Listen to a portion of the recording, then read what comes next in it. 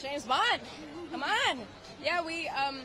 really like made it a goal for this song to have it feel like it was from James Bond's perspective or Madeline's perspective. We really didn't want it to be like vague or kind of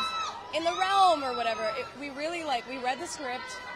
we knew what the first kind of scene was about, and we heard like a little tidbit of what was going to happen and whatever, and we wrote with that in mind, like fully wanted to tell a story and have it, kind of give ode to Bond, and we knew it was his last movie, we knew something was going to happen, and we just wanted to pay respect to that and be as specific and, giving credit as we could.